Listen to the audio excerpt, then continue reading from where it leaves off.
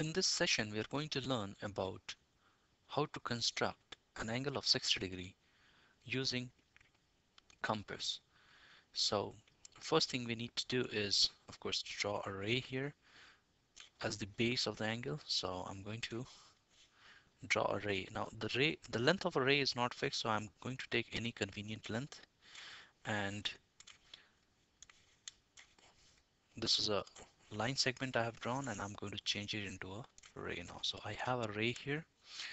Now I have to draw an angle of 60 degrees, so I am going to use a compass and keep the point of the compass right at the starting point of the ray, and then choose a comfortable radius. Now this radius can be anything. Choose a radius with which you are comfortable.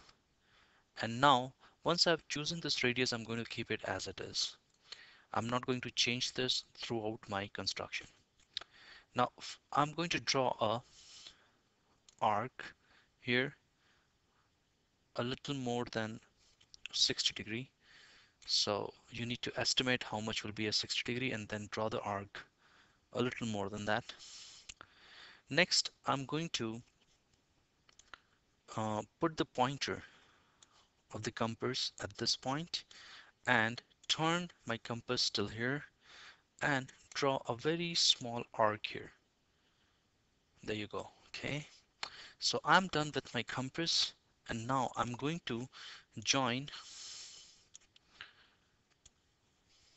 the starting point of the ray and the point on the arc with the help of a ray.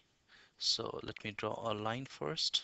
Okay, here we go. This is the line, and now I'll convert this line into a ray. So let me select, and here you go. Okay, so now this angle that I've got is 60-degree angle.